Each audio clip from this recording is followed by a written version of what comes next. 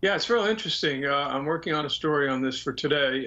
Basically, the Senate under Majority Leader McConnell requested that they have the briefing in the White House, and the White House agreed to do it. And the actual substance of it, it's going to be classified, so it's going to be in a secure facility, but you can tell by the people that are doing the briefing what it's about. And it includes Secretary of State Rex Tillerson, Defense Secretary Jim Mattis, and the DNI Daniel Coates. And they're obviously, I think what this is about is to explain what took place under the Trump administration's recent policy review, where they looked at new options for to deal with the North Korean threat. Well, it is really interesting, and I just want to play a piece of sound from the president because it's always interesting to be informed on what he thinks of this. This is what Trump had to say on Monday about the threat of North Korea.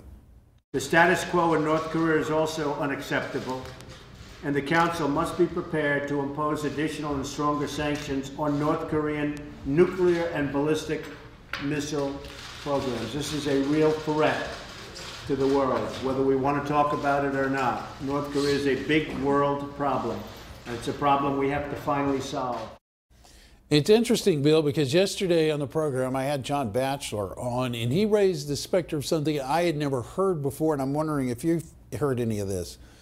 He is saying he expects China to get very involved, but in a covert way, because they have so much at stake here. They really view the situation probably as more at risk to them than we do to us, in the sense of they don't want to lose that buffer between South Korea and China.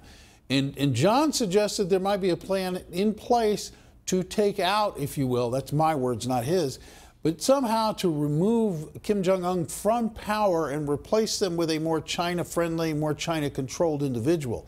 Is that a scenario you've ever heard before? And is it, in your opinion, even doable? It is doable. They had an opportunity to do this. The Chinese are playing a double game on North Korea, first of all. Yeah. On the one hand, they're saying that they don't want nuclear weapons on the peninsula, but on the other hand, they're not really willing to pressure the Pyongyang regime into getting rid of the ones they already have and halting development of the missile delivery systems. The Chinese are kind of in a quandary.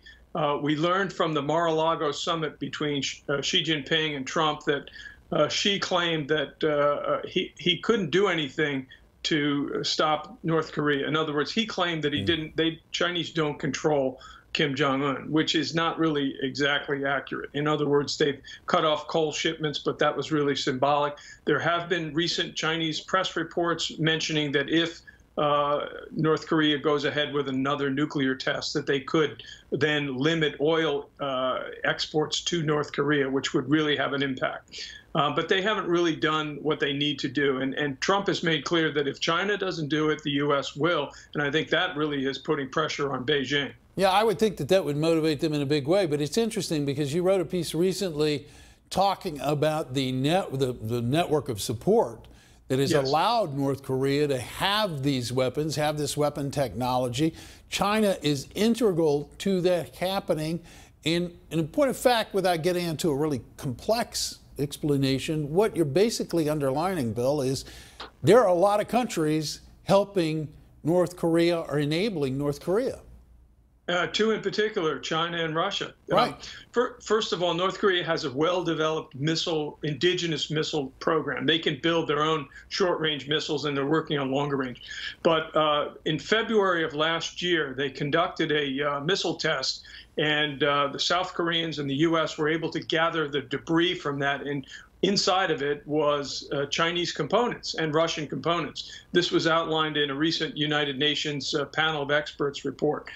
So that, I think, is where the U.S. could put new pressure on North Korea by cutting off those suppliers. That would mean secondary sanctions on Chinese or Russian companies that are linked to the North Korean nuclear and missile program. Yeah, it's interesting because, you know, just today we had China warning about the rising presence of U.S. military in the region, and they seem to be issuing some vague threats.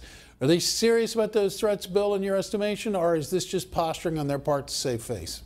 Yeah, it's posturing for the most part. Yeah, Trump has set back 8 years of Chinese efforts to achieve hegemony over all of Asia, basically, especially in the South China Sea, East China Sea, and then Northeast Asia. And Trump has really caught them off guard and put them off balance. He's unpredictable. And for the Chinese, that is what they fear most, anyone that's unpredictable. And it was, I think, one of the master strokes, whether it was intended or not, for Trump, was to conduct the April 3rd Syrian missile strike right while he was meeting with the Chinese leader. It was clearly a signal.